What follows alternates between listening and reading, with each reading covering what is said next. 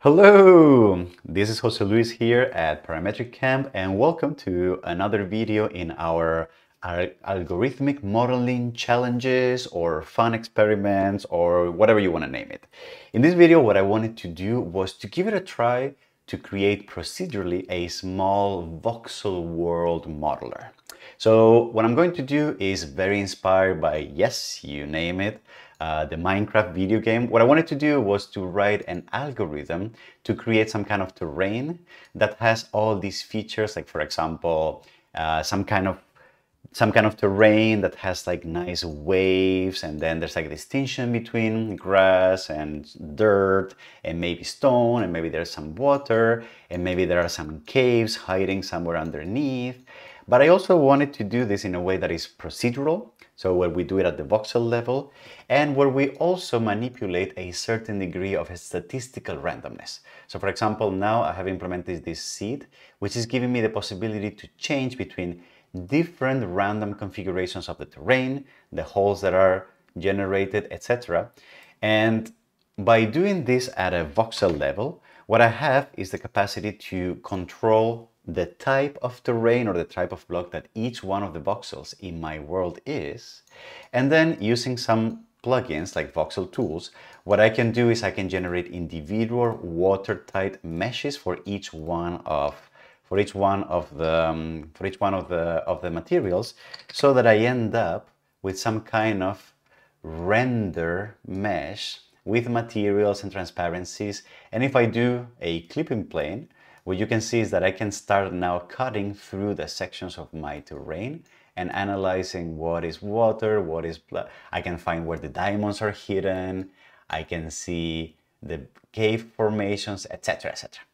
And of course, this is all procedural, so I can choose how big my terrain is going to be, the randomness, I can add features, and probably you could extend this into adding trees, adding mobs, and adding more underwater features, etc., etc. This is just, I want to teach you the basic foundations of how modeling procedurally with equation, with algorithms, and at the voxel level could look like for complex three-dimensional environments like this one.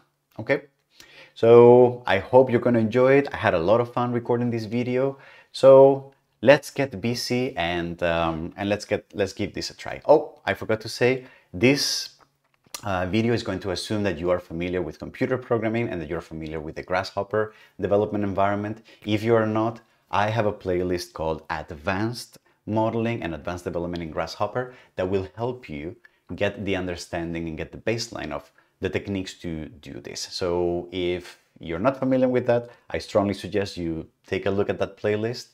It's on a card that is going to pop up here in the corner somewhere. Okay? All right, let's dive in.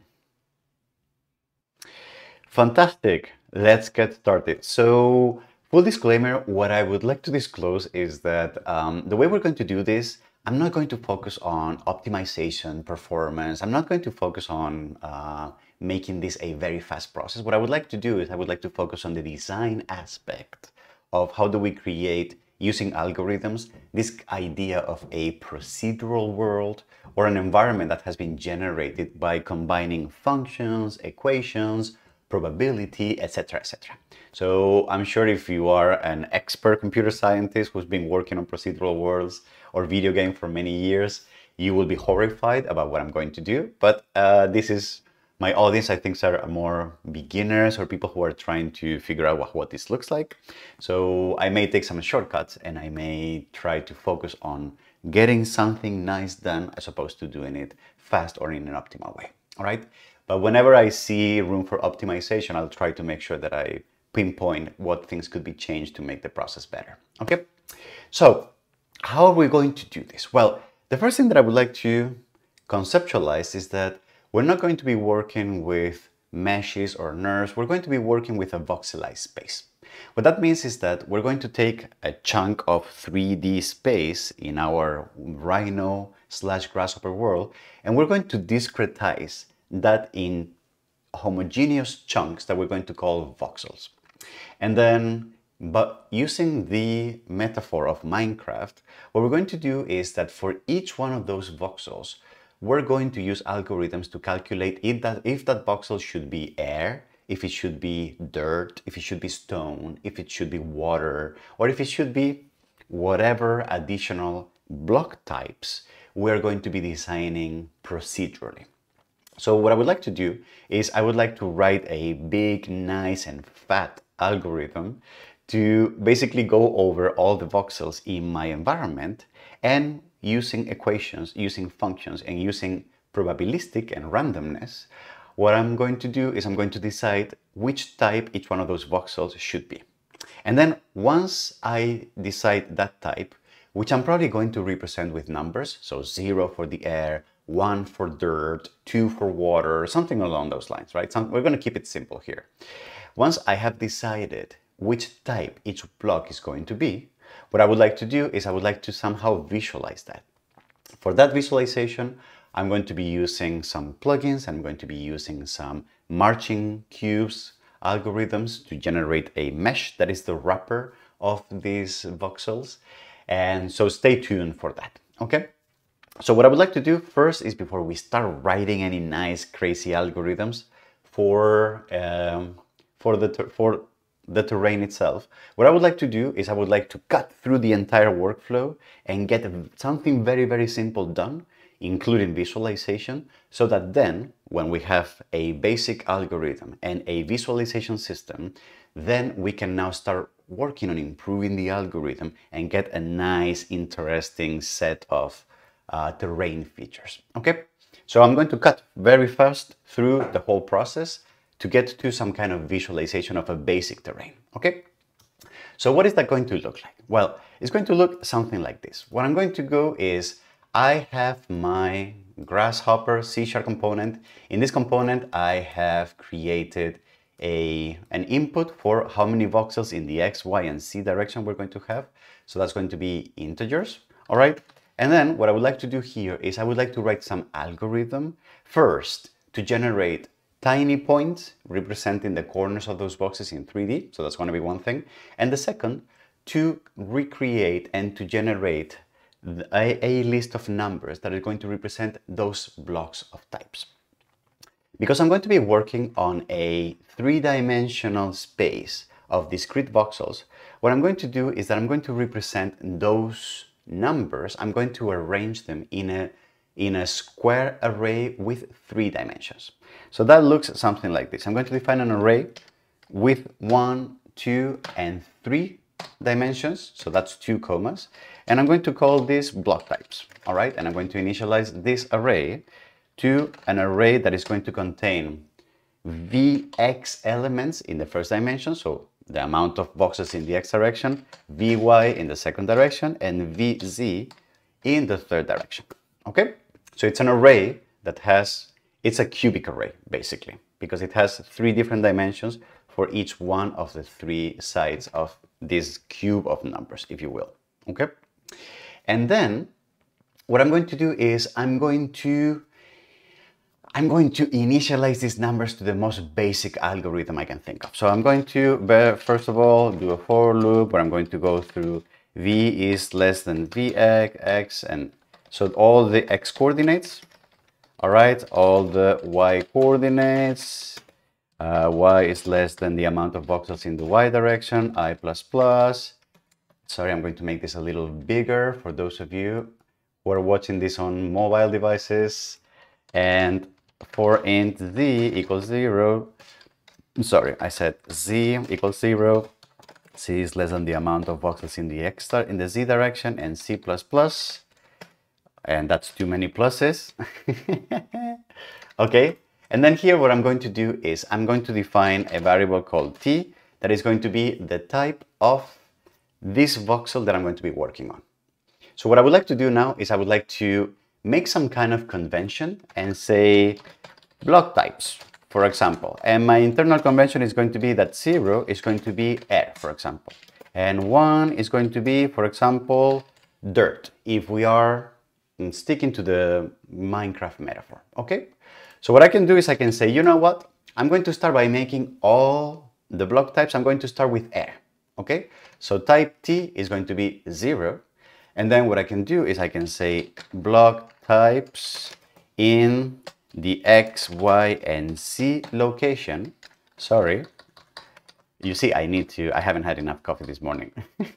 Block types in this location is going to be equal to this number that I just generated.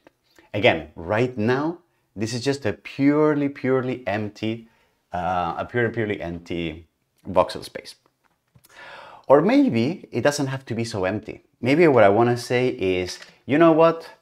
If the Z location of this voxel that I'm looking at right now is less than half of the height, so it's less than VZ, and because I'm working with integers, I'm going to use integer division here.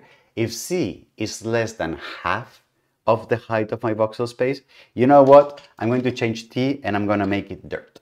So what that will do is it will create a flat world where half the voxels under the half the world are dirt and the top are going to be air. Okay? And I'm going to stop I'm going to initialize to air, and then should this be dirt? All right? And I'm going to keep it like this. Very simple. Now, what I want to do is I want to cut through the workflow and get as fast as possible to the end so that I can visualize this. So I'm going to stick with this very simply, all right? So what am I going to do now? What I need to do is I need to make sure that I output in voxel values, I output these numbers here. However, I decided by choice to create a three-dimensional array for representing these blocks because it's just very convenient because I have the 3 dimensions. It's just going to make a lot of things easier in the algorithms and for locating block types in the array. But Grasshopper is not great at working with multi-dimensional arrays. So what I need to do is I need to actually flatten this array and take all the numbers and put them one after the other in a long array that is just one dimensional. The way to do that in C# is a little esoteric, if you will. I found that out very recently. So there's 2 ways we can do this. So we can either do it the fast C# way, or we can do it the manual way. I'm going to do it the manual way because I have found that, so I'm going to flatten the integer list, all right? So what I'm going to do is I'm going to create an integer list, which is going to be all the types, and that's going to be a new integer array, and the size is going to be the size of block types. If I do block types dot length, what this gives me is the total length, the multiplication of the 3 dimensions, all right? And then what I can do is I can use another nested for loop where I go through every object and I push that to the array. So for that, I'm going to create here an iterator, all right, to keep track of where I am. And what I'm going to do is I'm going to say in types dot iterator, in that position, I'm going to store this value that I just created. And I need to make sure to update 1 unit every time I'm iterating through the array. Okay, so that will take each one of the elements in the 3-dimensional array and save it into an order position in the 1-dimensional array here. And then here, I'm going to say voxel values is going to be equal to these types that I just generated. Let's see if this works. So I'm going to press OK, and it looks like it's working, surprisingly. And if I plug in here, if I plug in a panel, you're going to see that this is mostly a bunch of 1s and 0s, which is what I would expect, right? And it's actually 131,000. Yes, so this is going to get very complicated and very heavy very soon. Okay, beautiful. So I do have a basic numerical description of all the possible voxels in my 3D space. So what I would like to do now is I would like to figure out a way to represent this in 3D space and have some kind of visualization, okay? The way I'm going to do that is that I'm going to be using this plugin called Voxel Tools, which comes with very interesting and very simple plugins, very simple components for generating meshes and shapes from voxel and from scalar voxel grids. Okay, I'm actually working right now with Victor Lin, who is in the chat, I believe, and we are extending this plugin for to include sign distance functions, etc., etc. So it's kind of fun. But anyway, so if you use the standard version, what you will be able to see is that you can create voxel grids, and voxel grids are basically a grid of true and false values. As simple as that. So what we can do is we can create a voxel grid, all right? For the voxel grid, we have to define the size of the pixel in the X, Y, and Z direction. So for me, it's going to be 1 unit, okay? And I'm oversimplifying the generation of this. I'm assuming that the voxel terrain is centered at 0, 0, but you could improve the algorithm to center it somewhere else, all right? And then for here, I'm going to create a box from domains. The box is going to be centered at 0, 0, and the domains are going to be 0 to 64, 0 to 64, and 0 to 32. I'm going to plug that in, and you can see that the voxel grid component already gives me this visualization of the voxel space, which is right now empty, okay? What I can do is I can say, I can assign values to each one of the voxels in this space.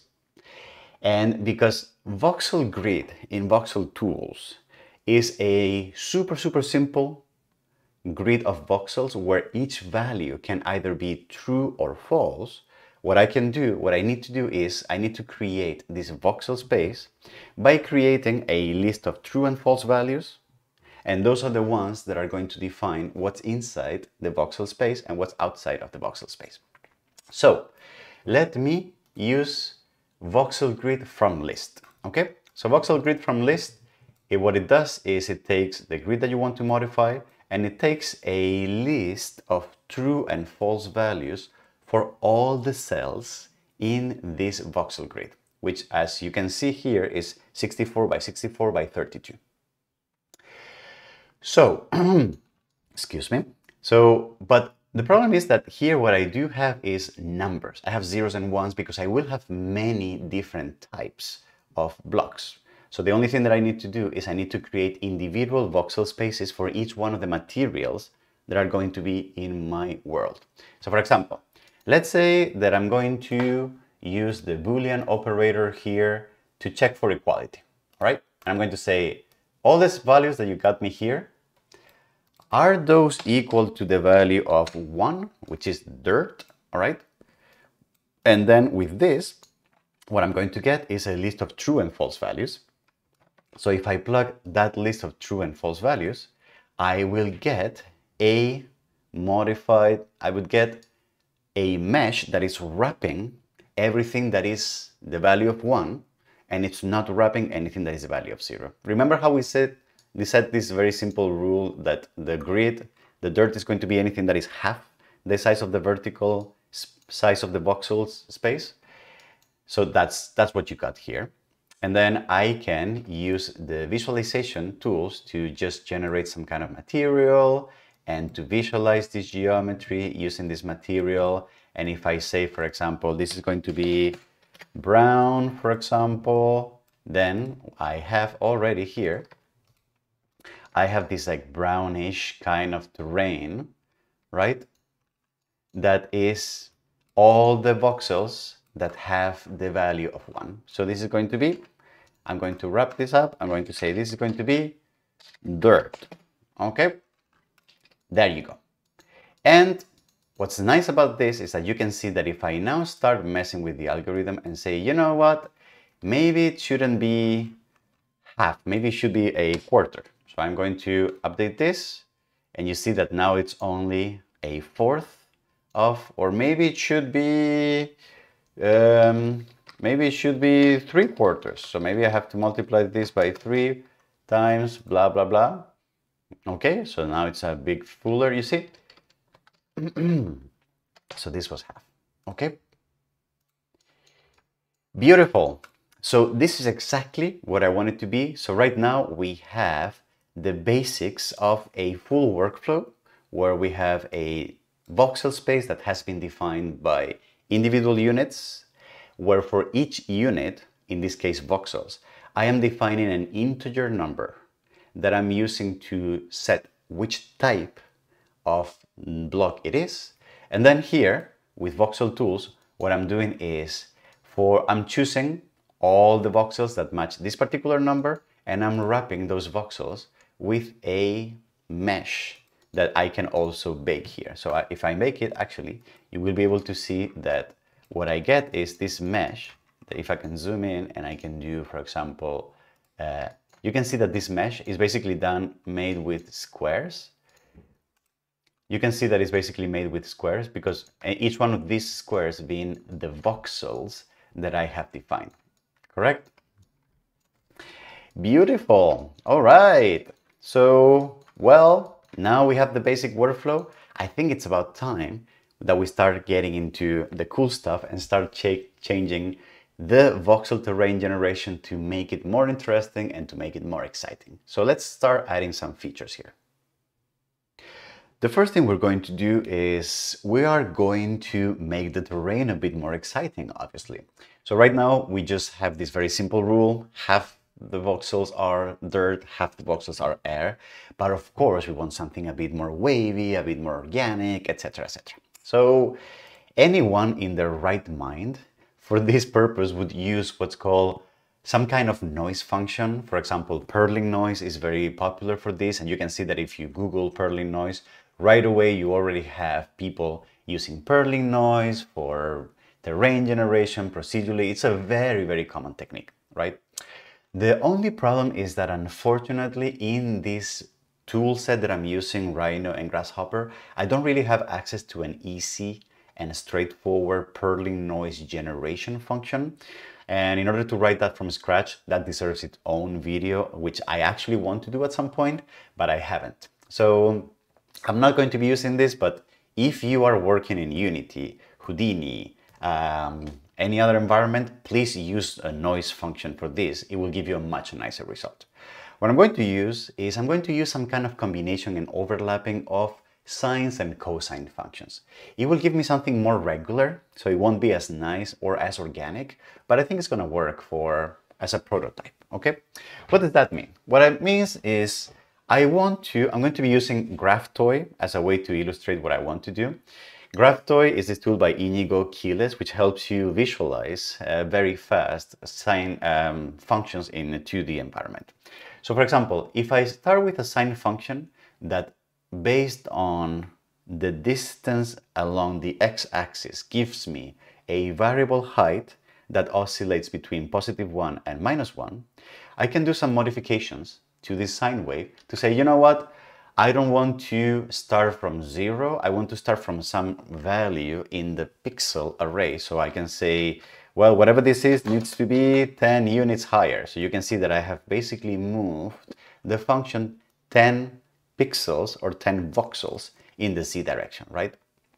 Or what I can also say is, you know what, variation between 1 and -1, it's a little too small because it won't give me, because all the values are going to be between 11 and 9. So what I can do is I can multiply the effect of this by, for example, the value of 3, you know, and then the sine wave becomes more prominent, much bigger, all right?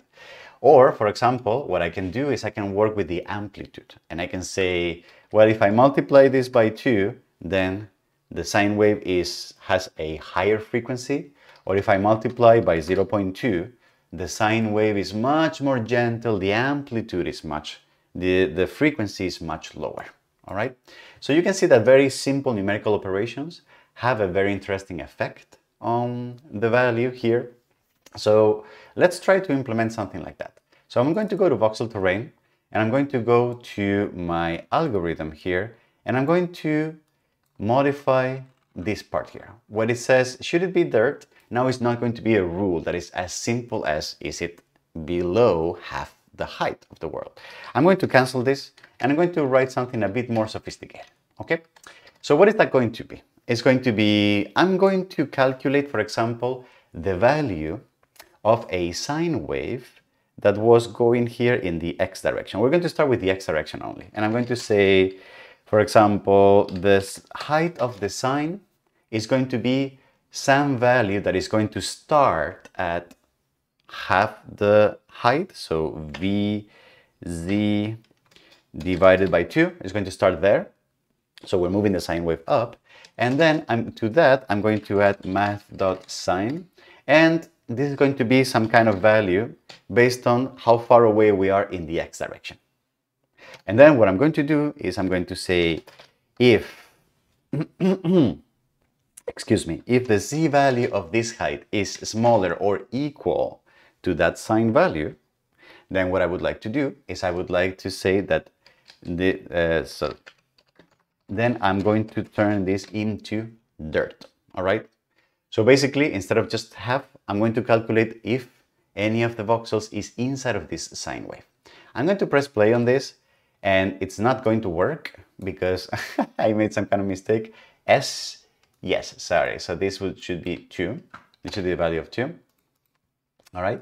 And then you can see that what I get is a very, very fast kind of sine wave. So and also the sine wave is 1 pixel wide. So if I multiply this by 3, you can see that now I'm going to get this kind of very jaggy sine wave in one direction. So that's also not cool. So I want to make this a bit more ample. So what I'm going to do is I'm going to divide this by some kind of largish number. So I'm going to go for 32, all right? And I'm going to add here the dot 0 because I want to make sure that this operation, because this is an integer, I want to make sure that this operation is a double operation, so that the result of this is not an integer division, it's a double value, right? And now you can see that this sine wave is much more gentle, all right? And probably if I extend the voxel field in 256 in the x direction, I'm probably going to see how the sine wave is extending. You see? This is very nice. So what is the front view? Can you see how the sine wave is now? And if I were to crank up this multiplier, then I would get a sine wave that is going to be higher. You see, there is a more like up and down. Correct? Beautiful. So, but obviously a sine wave in one direction is kind of boring. All right. So how can I make this a little cooler? I can, in the y direction, I can combine this with a cosine wave. So what I can do is, you know what? The value of this plus the sine wave. And then here, what I'm going to do is I'm going to add, for example, math.cosine, and then this cosine is going to be looking at the value in the y direction. We're also going to divide this by some kind of value just to give it some kind of nice amplitude. And I'm going to also, so that the cosine wave is not 1 pixel, 1 voxel wide, I'm going to amplify this by, for example, a factor of 3. I'm hard coding a lot of things here. And of course, you could do this by having parameters, input parameters. But guess what? Can you see this? Whoa, this is starting to look a little nicer, right? So this is the combination of a sine wave in one direction and a cosine wave in the other direction, which is giving me this now patch that has like this kind of like double curvature sort of situation, which starts to be much nicer. So I'm going to delete this here, okay? And maybe we're gonna stick to this for the time being. Are we going to do that? One thing that I would like to highlight is the fact that because we're using sines and cosines, which are, let's call these regular or periodic functions, then if we were actually to extend the terrain to a much larger xy dimension, you can see that very soon we start perceiving that there's a repetition of the pattern of highs and lows, or mountains or valleys, right?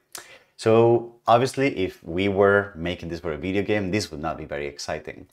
What are tricks that we can do to make this a bit more exciting? So what we can do is like we can just keep overlapping and superimposing more of these functions to try to give the sine and the cosine a bit more of an irregular feel. So for example, this prototype of the function that we had before. So look at what happens if I just make this, if I calculate the sine of this function itself.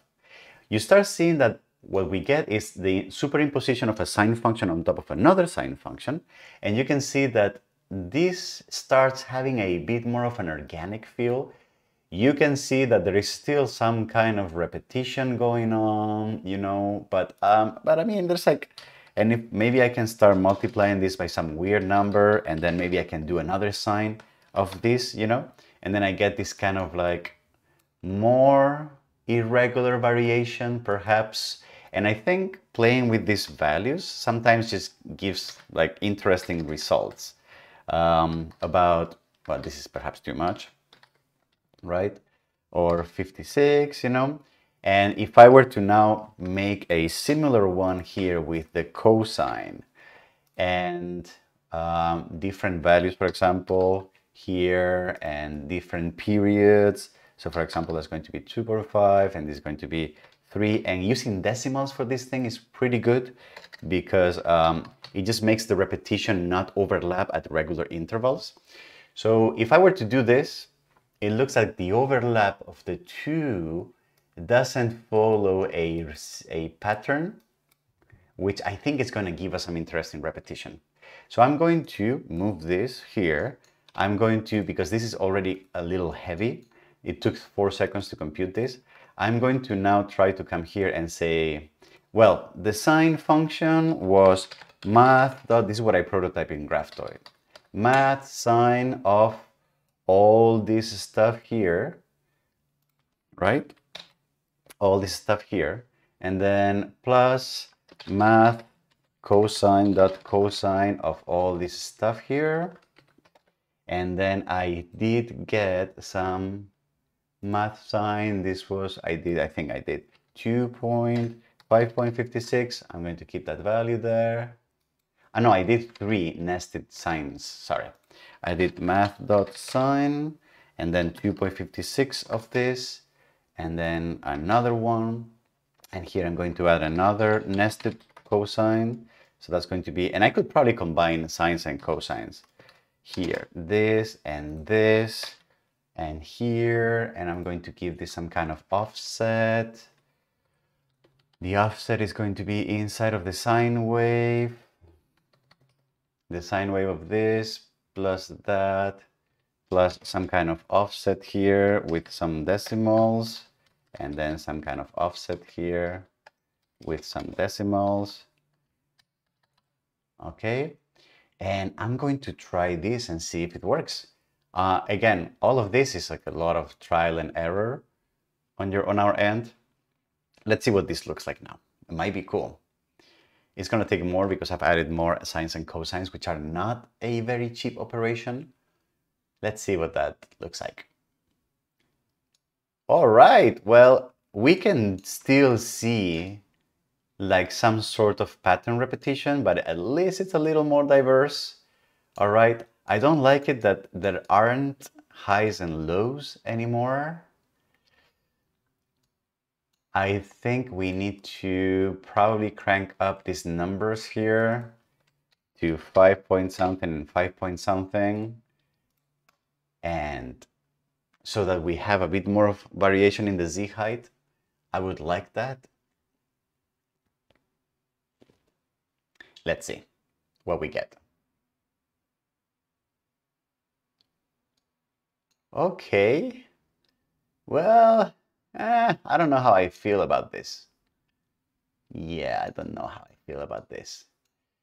Anyway, but you get the point, right? So I'm going to disable the solver. I'm going to reduce this. I'm going to reduce this. And I'm going to turn the solver again. And that should be much faster. And now I get this kind of, yeah, this is not great.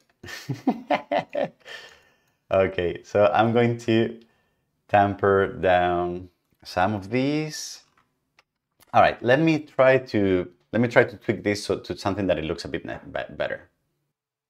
Okay, I was trying things out, but I couldn't really quite get something that I was satisfied with.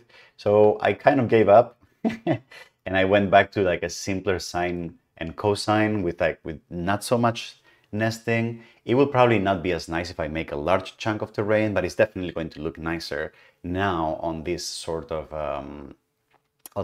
a smaller contain, right?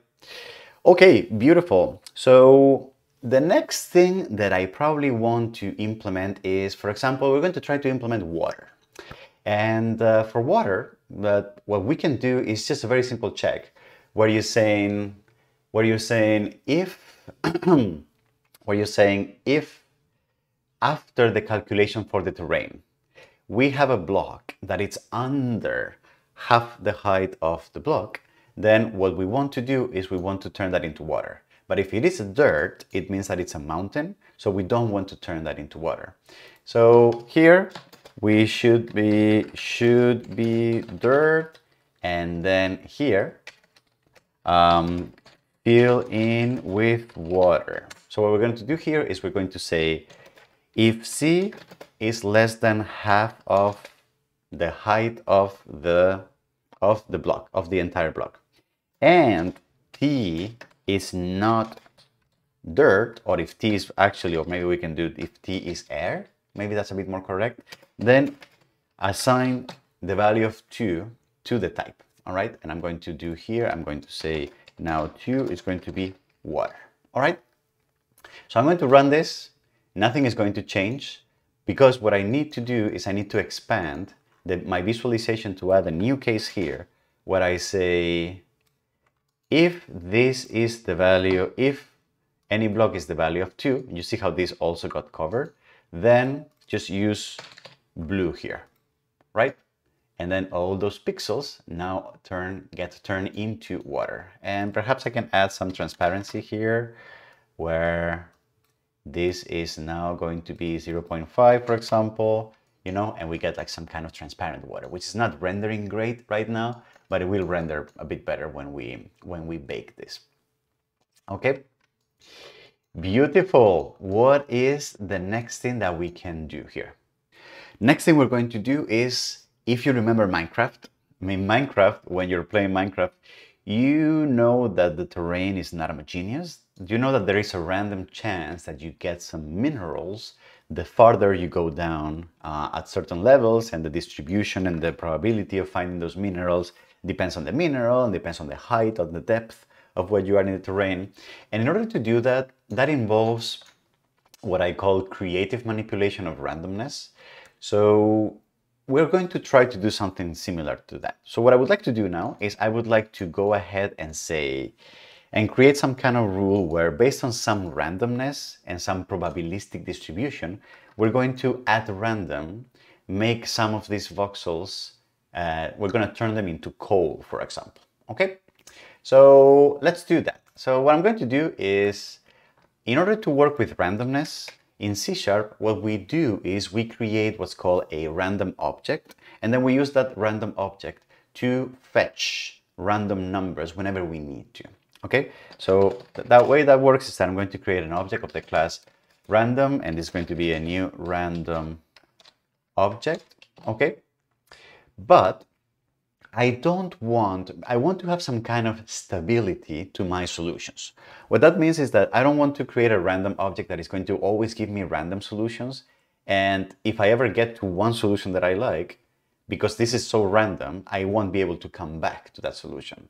The way to control that is by using what's called a seed number, which basically locks the initial state of the random number generator, so that whenever you use the same seed, all the random numbers that you will get out of that generation are always going to be the same.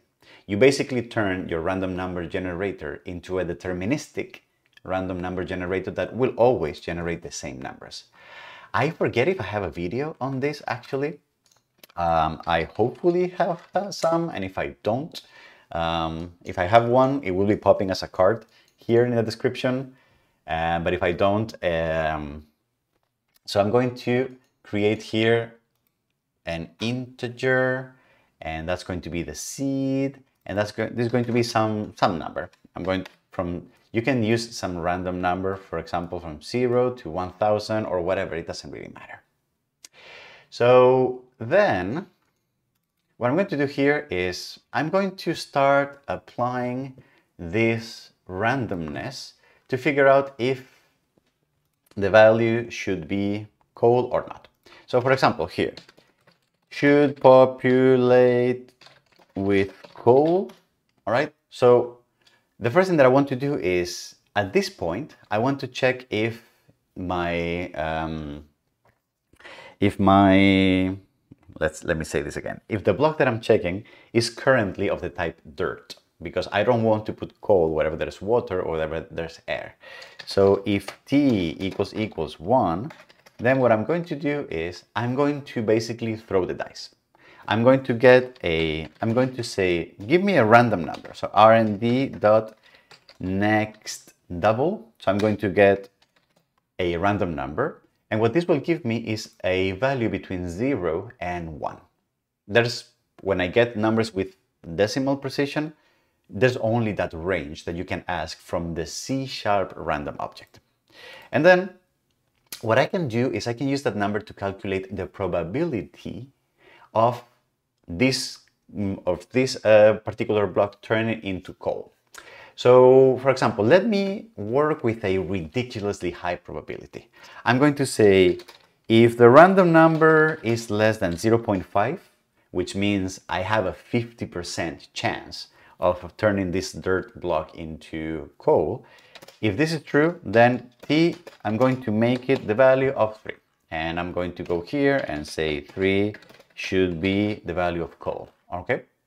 Just as simple as that. And you're going to see that as soon as I press go for this, then basically this is going to become a Gruyere cheese, because literally half the blocks that were dirt are now turned into coal, correct? So I'm going to make sure that I visualize this by creating another case and another mesh where if the value is equal to 3, then I'm going to turn this into black and with no transparency whatsoever. All right. Obviously, this is not what we want. So we have two options. We either place an input here, which is some kind of definition of the probability of getting coal, or I hard code the number, right? In Minecraft, for example, the number is hard coded. We cannot access it. So let me make this much, much smaller. So 0.05, all right? And then you can see that now the probability is much lower, all right? But I still get quite a few. So 0.01, all right? Beautiful, and I still get some of the surface and some not. Now, an even better approach to this that we could implement is the fact that,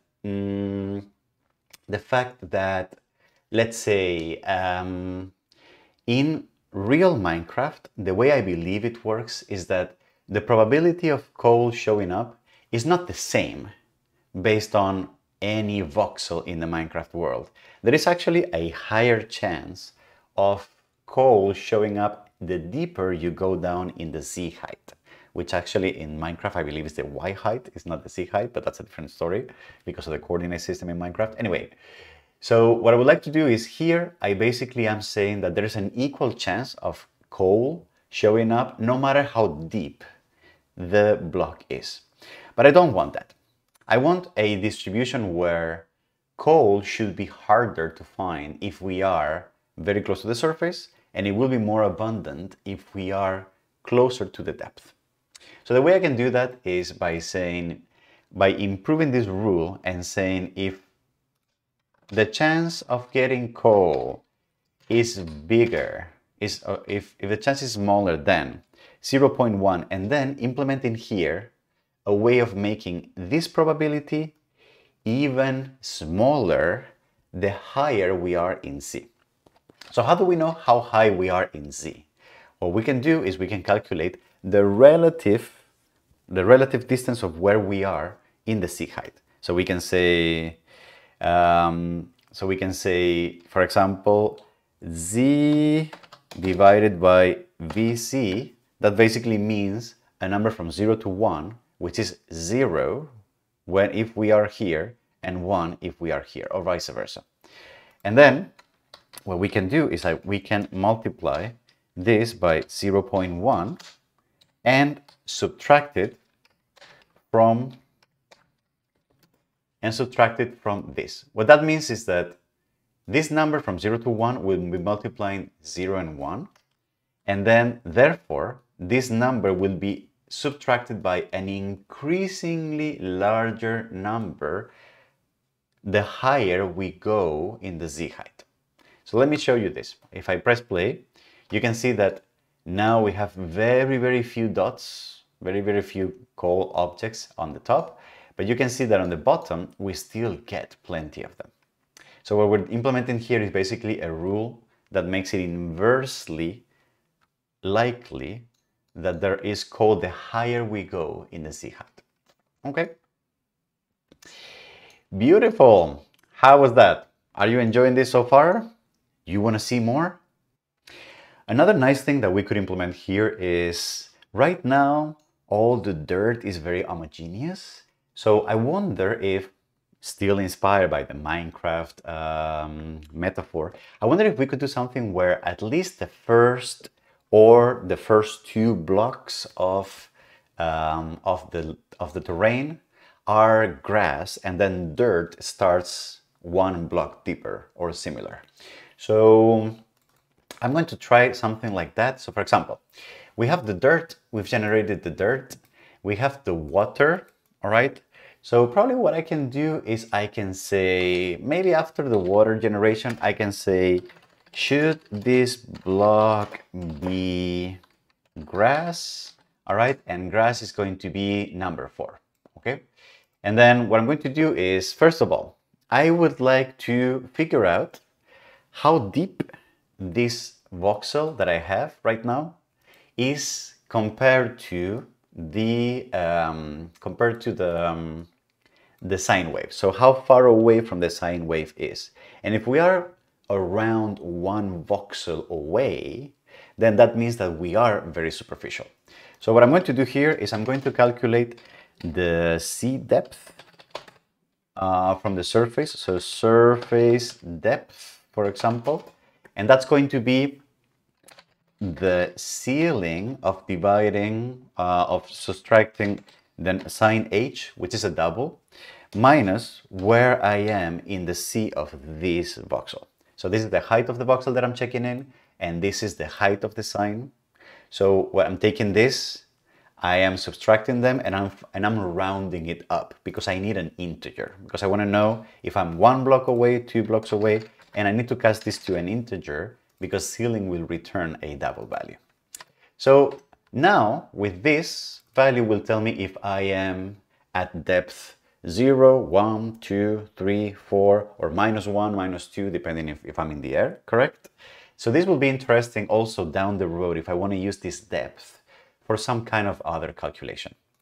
So what I can do here is I can say, for example, if the surface depth here equals 0, right? Let's start with this. If the surface depth is 0, then should I turn this into a grass block?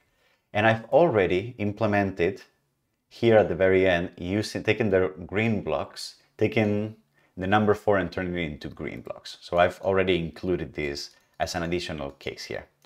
So what I can do now is, yes, this is working so far. If the depth is 0, you can see that all the top pixels become grass, correct?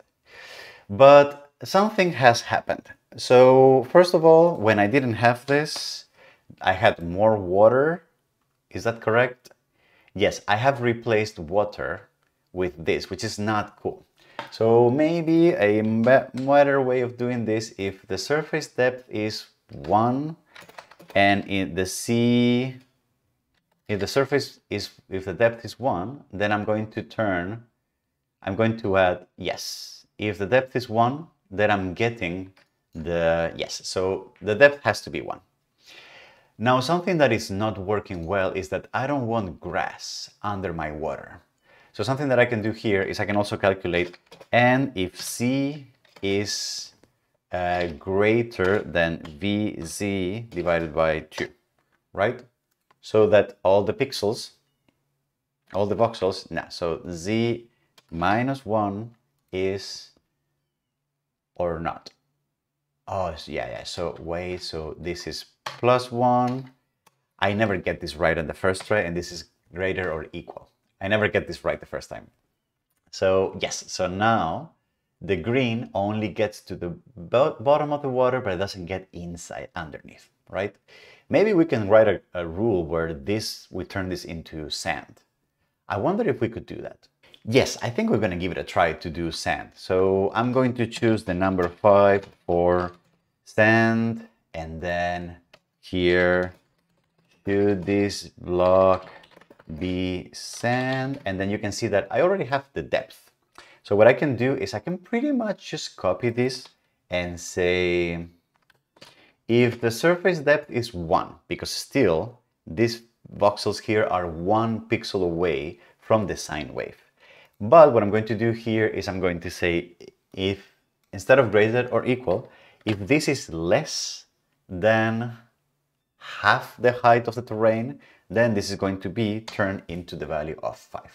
What that means is that this is looking at the voxels that are 1 voxel away from the surface, but are also below half of the terrain, which is basically where the water is going to stand. Okay, so beautiful. So we now have our terrain. It has grass, it has dirt, it has this kind of water here. I think it's great. Okay, so all right, so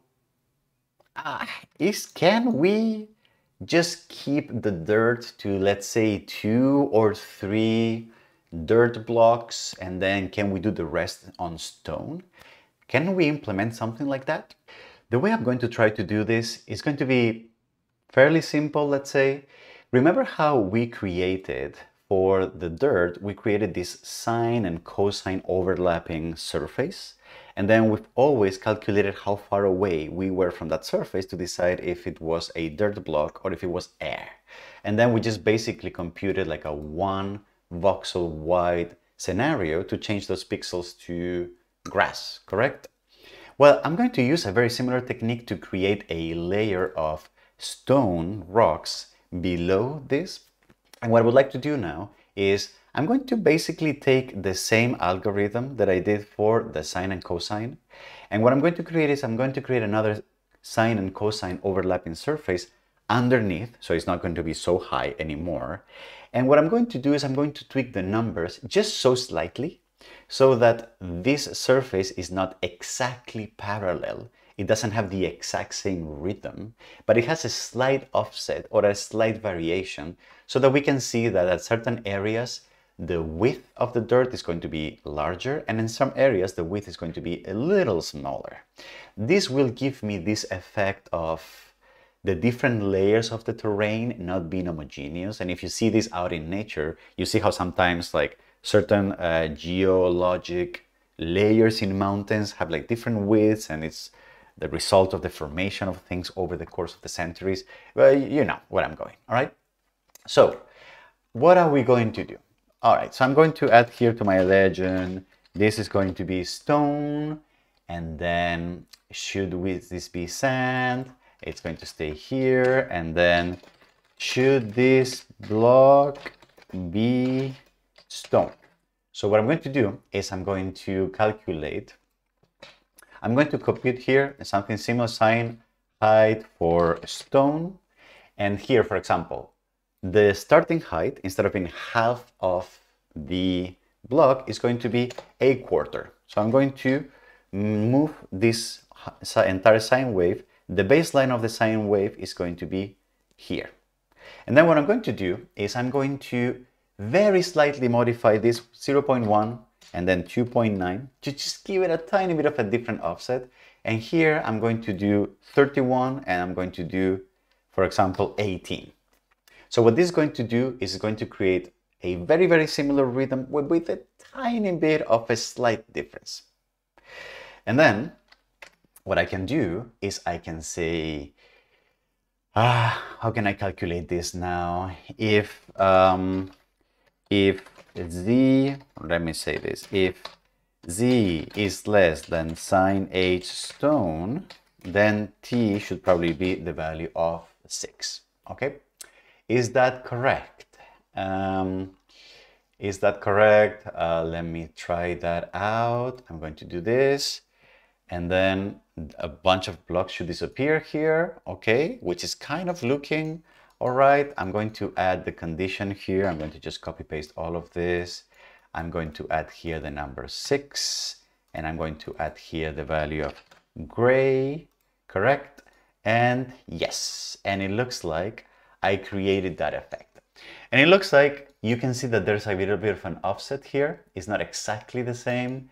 And here there is a little bit of an offset. It's still very, very similar. So if I want to give it a bit more of variation, I may want to tweak around slightly this value. So I may want to do 29 and I may want to do 19.5. No, this has to be an integer we set. All right. So, well, this doesn't have to be an integer. I take that back, you know? All right. Beautiful. So you see this, correct? All right. So now we see this variation here. We see more depth here. We see less here. I like this. So maybe this could also be 3.5 so that we make it a little higher. Yeah, so we reduce this layer here. Interesting. So it's getting interesting.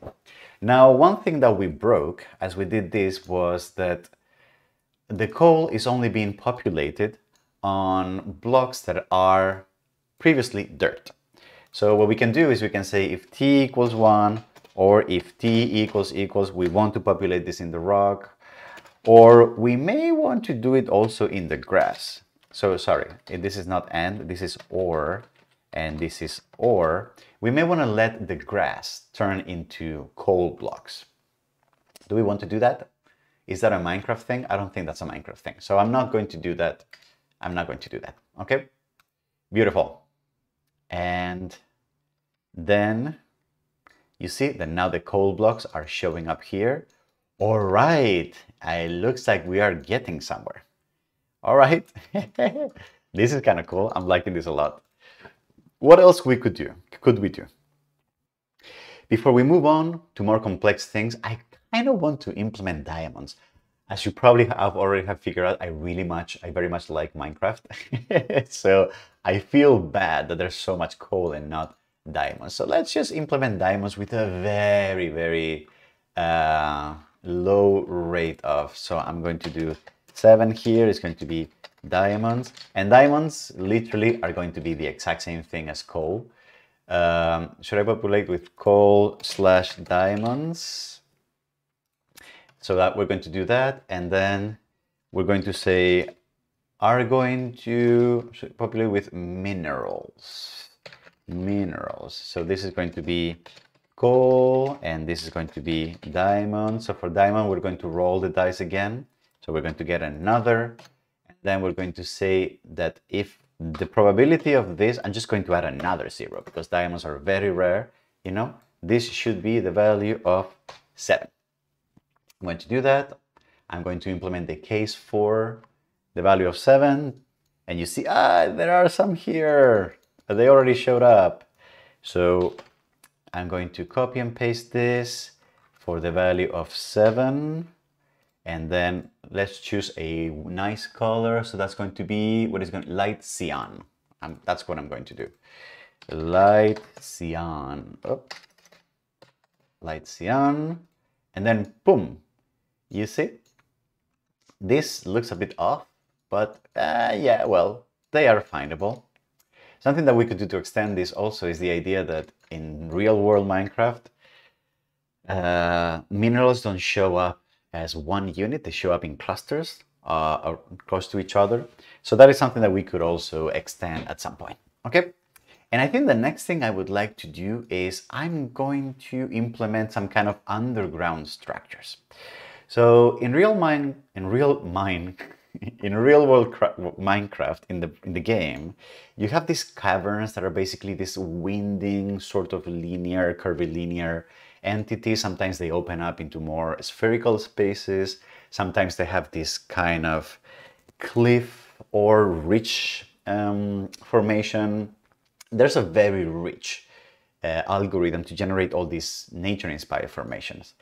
That actually, it's not straightforward to implement. So what I'm going to do for the sake of simplicity in this exercise is just I'm going to try to implement some kind of spherical cavities. So what I'm going to do is we're going to randomly generate holes in the terrain, and we're going to empty the space around those terrains, around those holes. So how are we going to do that? The way I'm going to do that is that I'm actually going to go all the way to after I have generated, let's say, the solid chunks or the chunks with materials. And then what I'm going to do now is I'm going to do another process after this where I'm going to generate random cavities, and I'm going to go back to my block types, and I'm going to hollow out anything that it's part of, that is very close to one of these holes. So how are we going to do this? So we're going to carve out some cavities, all right? The first thing we're going to do is we're going to decide how many holes should show up in this piece of terrain. The way we can do that is, for example, I'm going to say hole count is going to be a random number. So RND can give me numbers, random numbers with decimal part, but can also give me integers. So if I choose next, I can actually control what kind of integer value I get between 0 or between a minimum and a maximum. So what that could be, for example, is let's say that I want a random chance to have somewhere between 0 and 3 holes, okay? So that's actually, if I want 3 holes, by the way, I need to choose the number 4, because next is guaranteed to never give you the actual maximum value that you're choosing, okay? So, and then I'm going to print to the console, generating holes, okay?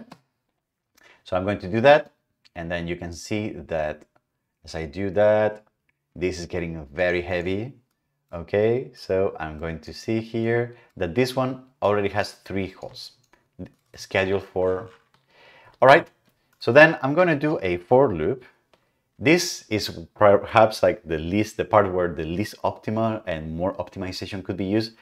But I'm just going to, for the sake of getting it done properly, I'm going to say h equals 0, h is less than hole count, and then h plus plus. So we're going to create a for loop for each one of the 3, 4, 2 holes that we generate randomly.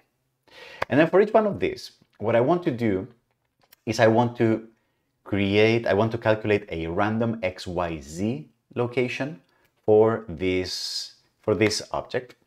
So what is that going to be? So for example, hx, so the coordinate x of this hole, is going to be a random coordinate.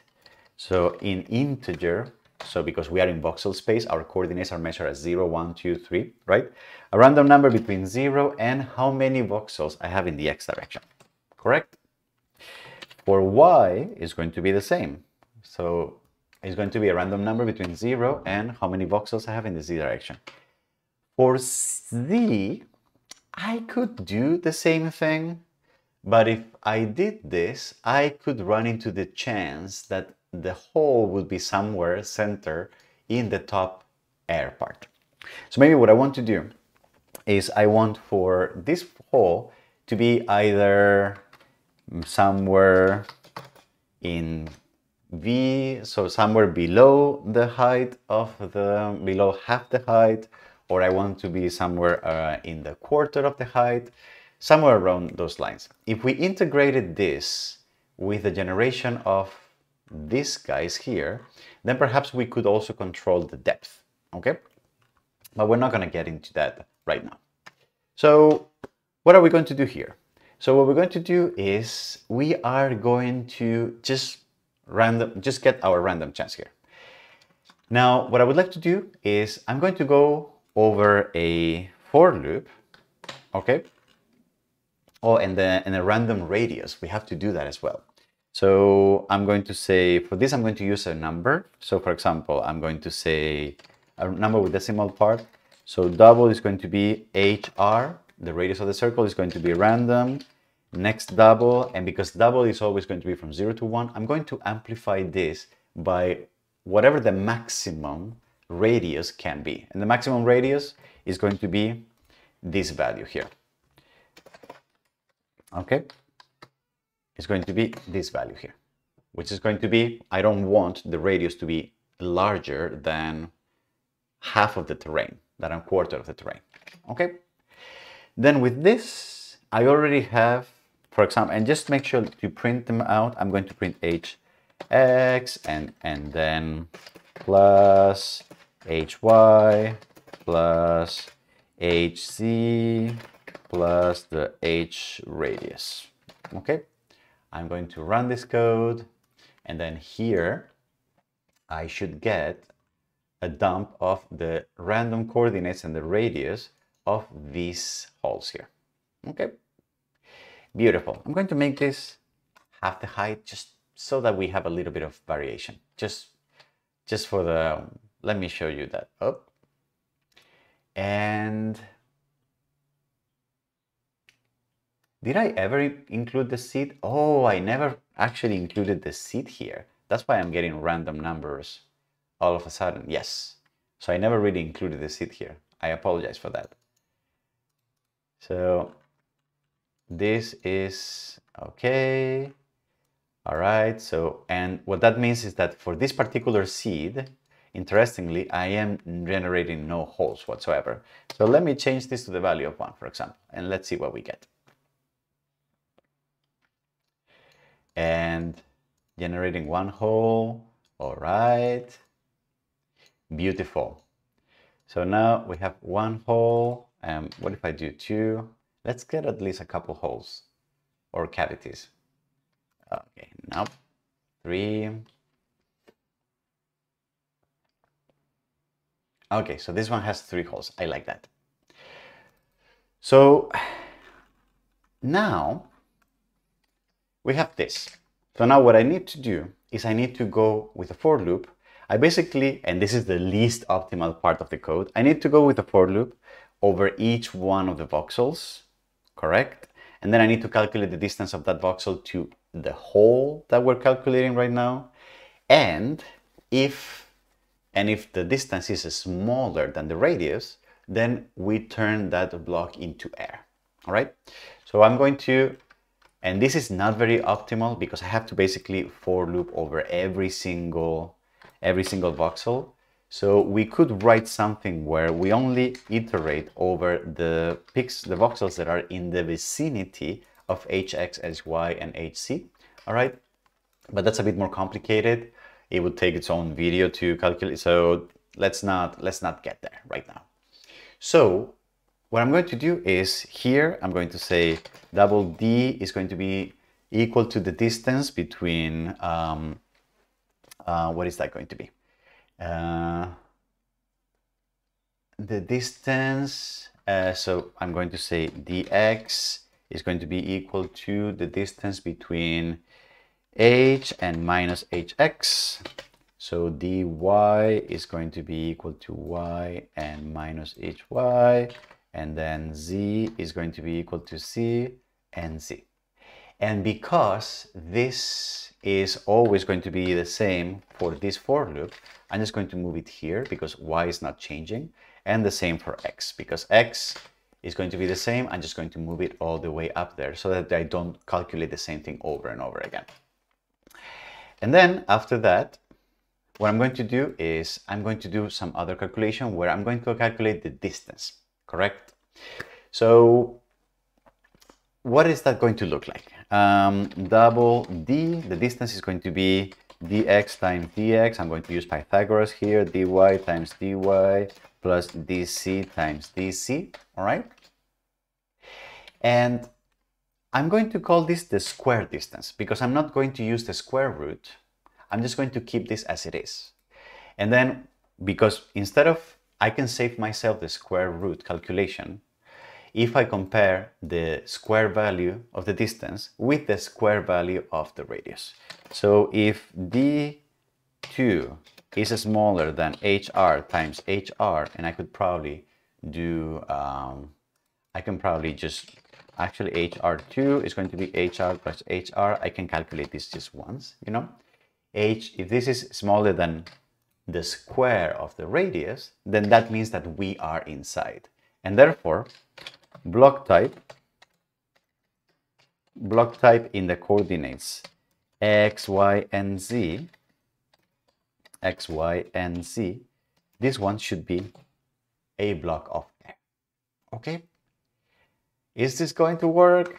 Okay, no, it doesn't work. Let me see, I probably have a typo. Block types, yes, I'm missing an S. All right, so let's see if this works.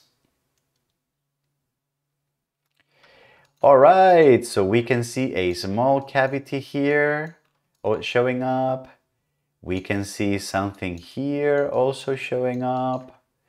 Nice. And there must be a third one somewhere there. Can we crank up the maximum radius? So VC, can we crank this up to the value of 2? And can we make these folks a bit larger? Oh, well, now it's kind of a little too much. All right, but why not?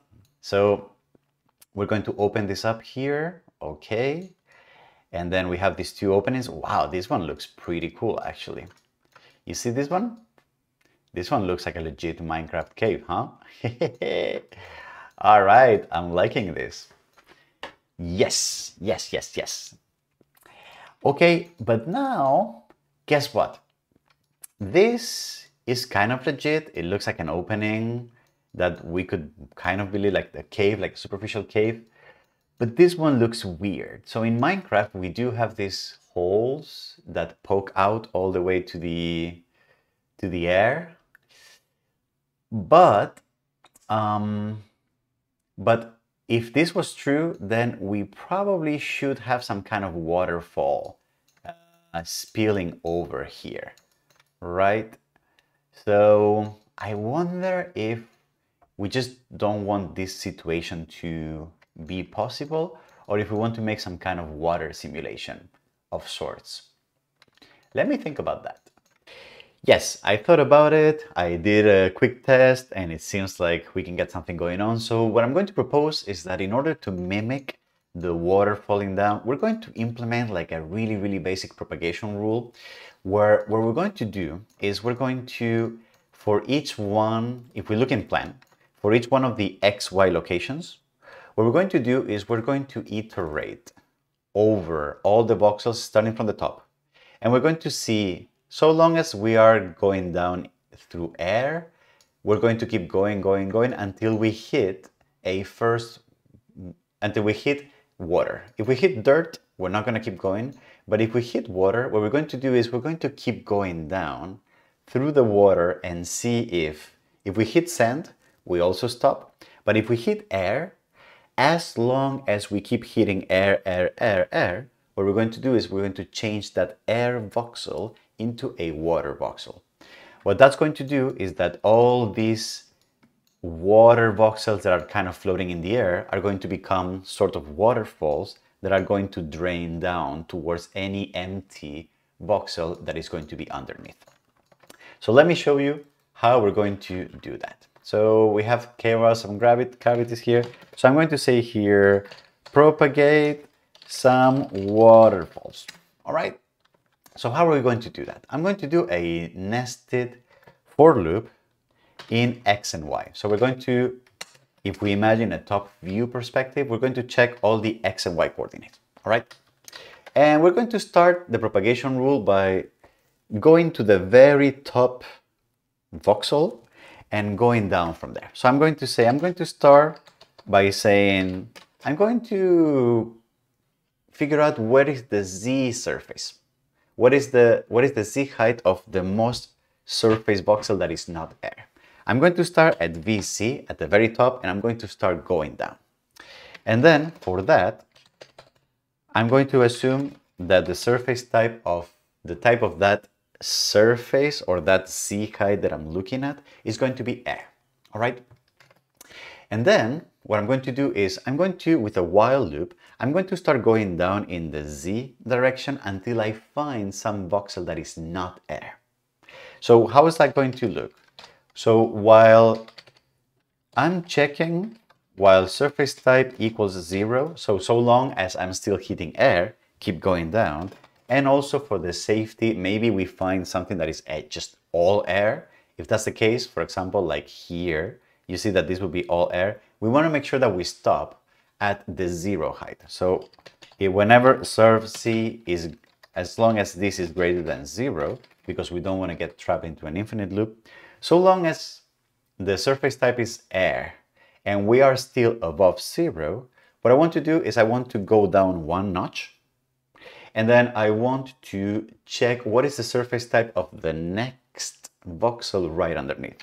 So surface Z is going to be, I'm going to decrease it by 1, and then surface type is going to be equal to block types, and then for Z, I'm going to choose surface Z. Okay? All right, this is a little abstract, so let's make sure that whenever this is done, we print to the console some message, making sure that we print out what have we found. So I'm going to print the X, Y coordinate, and then the surface C, where did we stop, and what kind of block did we find. I'm going to execute this. It's going to take a little bit because our mesh generation is getting kind of heavy. All right, but we see that we now have a printout here. So let me go to the top view. The top view is 0, 0 is of the type 1 because for some reason we have this dirt block here. That might be a glitch. And if we stop going up 0, 1, 2, 3 in the Y direction, we keep getting grass, grass, grass, which was number 4. Okay. And then as we keep going up, you see that at some point in pixel 31, this turns into water, water, water, water, water. That's number 2. And then we have air, air, air, air at Z0. And then we get water back at Z15. And then water all the way until the end in this row. Okay? So that seems to be working. We have been able to find what is the first voxel in the Z direction that is not air. Okay? Beautiful. So we're going to continue the logic here. Maybe I'm going to cancel, not print this out. And then what I want to do here is, so this is find the first non-air voxel. All right. Now the next thing is if found water, find the next non-water voxel right as you go down. So what we're going to do here, if surface type, the one that we found, is equal to 2, that's water, correct? Then what we want to do is we want to keep going down. And we want to keep going down and then make sure that we keep going down so long as we are inside of water. So we basically want to find which one is the first block that is not water as we keep going down. So we're going to follow a very similar rule as here. We're going to do another one where surface type, so long as this is water and we are still over the threshold, go 1 unit below and check out the type here. Okay? So now I'm going to copy this and let's see what we find when we go down. So this is going to be only for water types. Okay?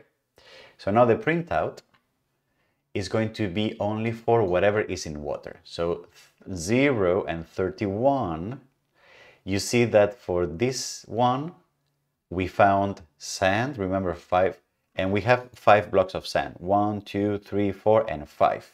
1, 2, 3, 4, and 5. And the rest, we have 5 blocks of air. 1, 2, 3, air, you see?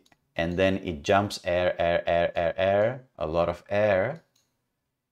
And this is 5 blocks of air, another 5, and then it's back to water. Okay? All right, so it looks like this is working so far. So now what I need to do, is what?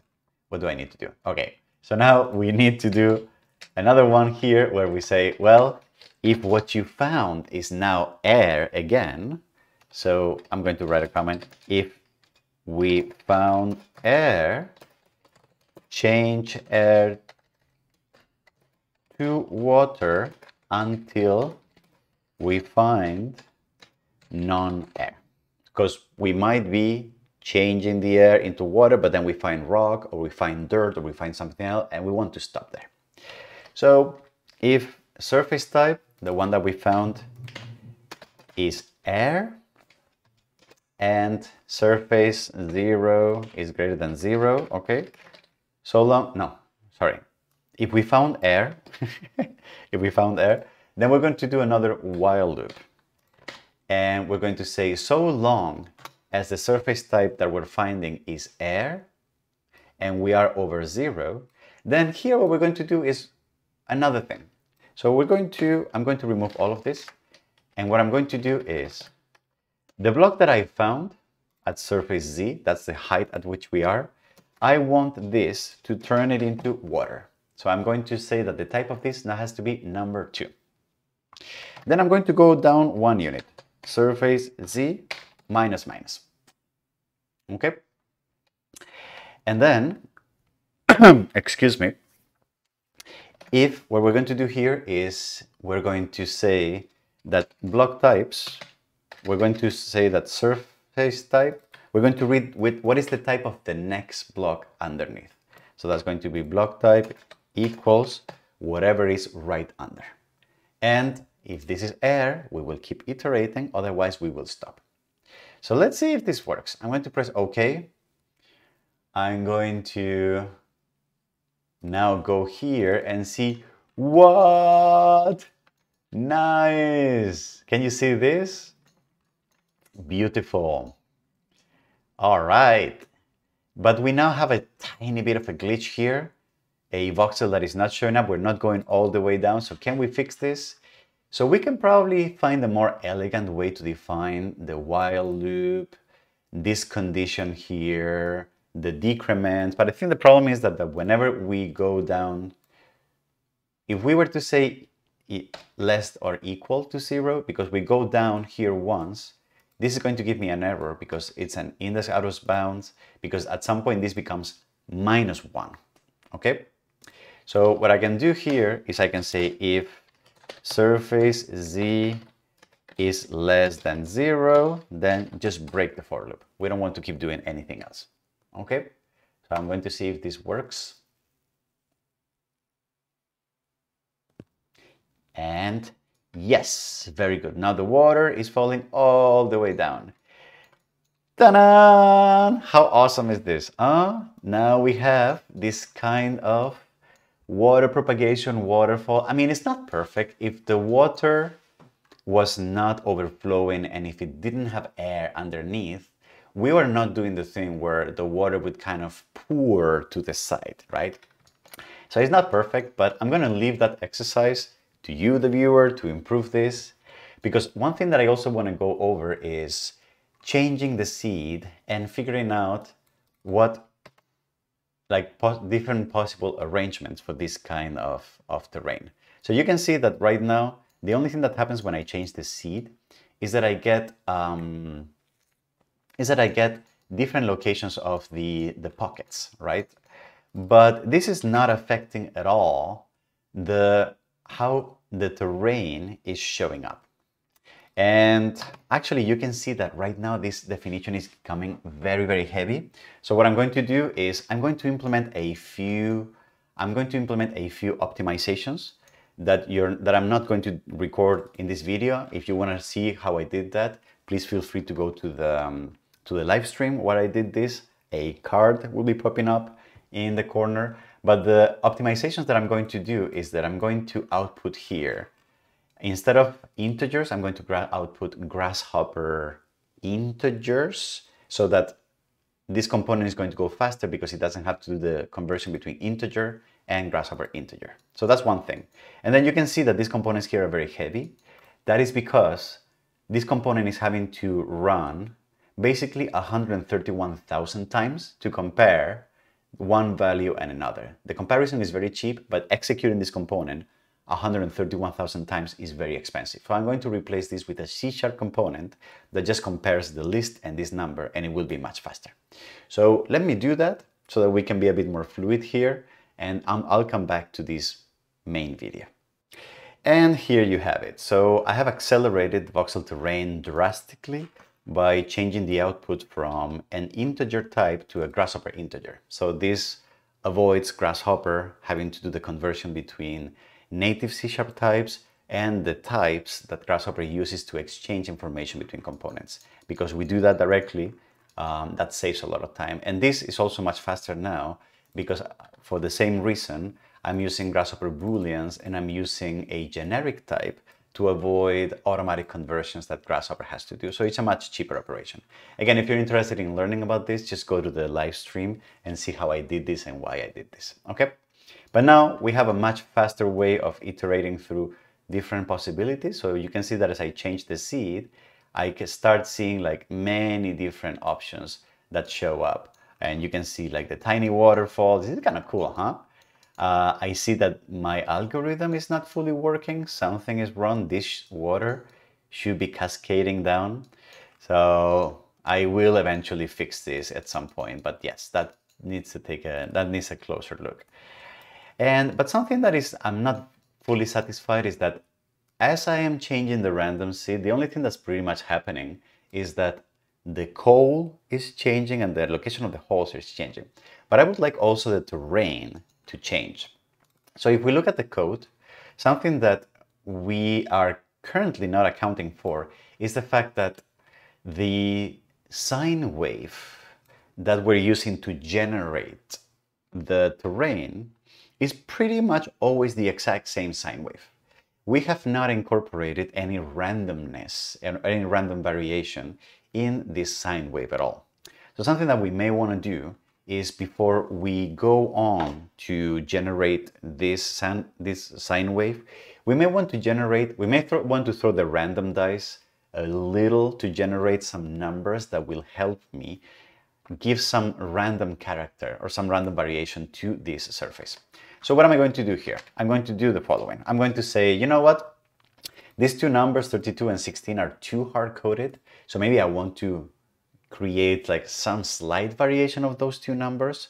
So for example, let's say that I'm going to create here a value that is going to be random x amplitude, and that's going to be a value that is going to be, I don't know, somewhere between, I want to be in the range of 32. So what I can do is I can say I'm going to make it 28 and then plus 8 times rnd dot next double.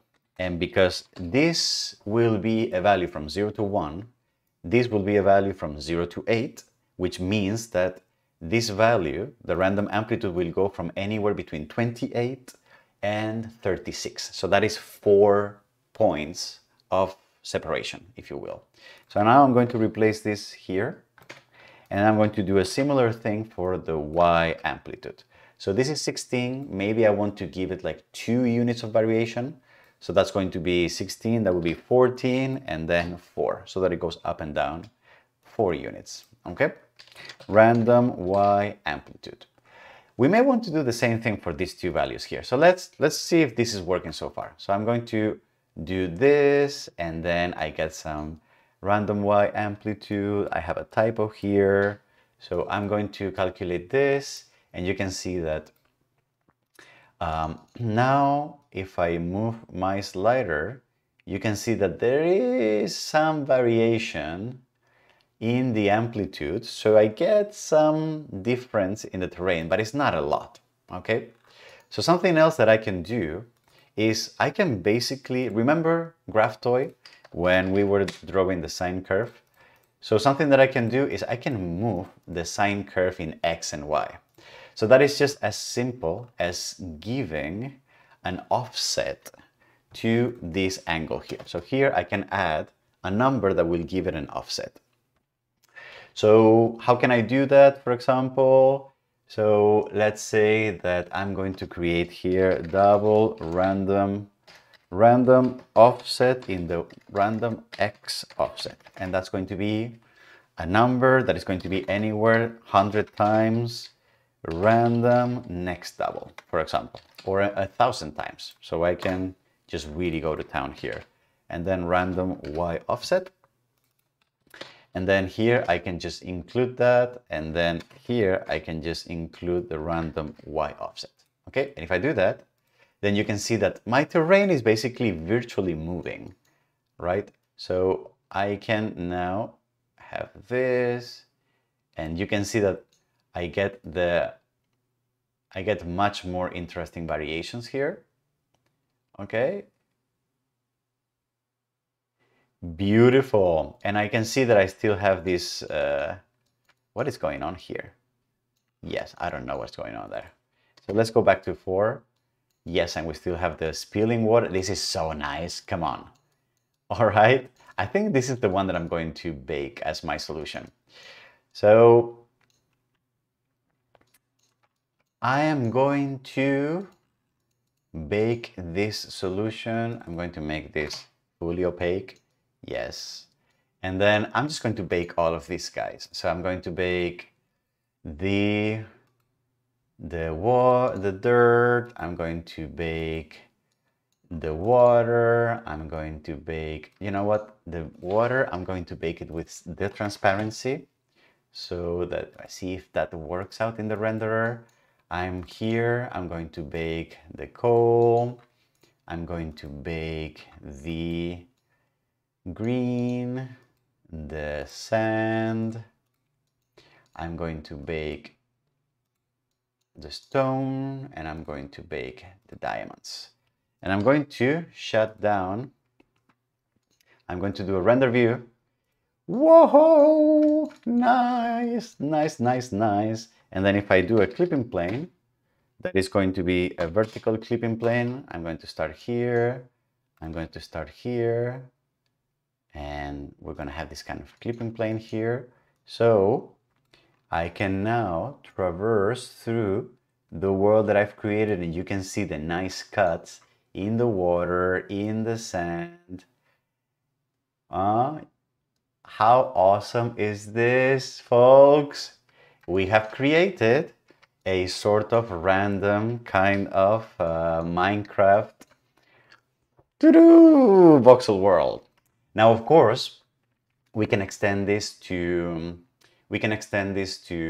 add trees, to add tiny grass objects. We can work better on the propagation. We can add a more elaborate cave system, but I mean, this is pretty much a sample implementation, so I think I'm pretty satisfied with this. Nice. So, and also each one of these are fully fledged meshes. So if you wanted, you could 3D print this. You either multi-material, simple material, FDM, polyjet. There's all the options in the world now because we have a nice close watertight mesh for each one of the objects, right? So very nice, very nice. I'm very happy with this. I think it looks pretty cool. And yes, so that's what I'm going to leave it here for this video. Thank you very much. And if you like what you saw, if you learned something, maybe share the word with other people, like this video, subscribe to the channel, and all those things that we do in modern YouTube world. Thank you very much, and hopefully see you in some other video. Bye bye.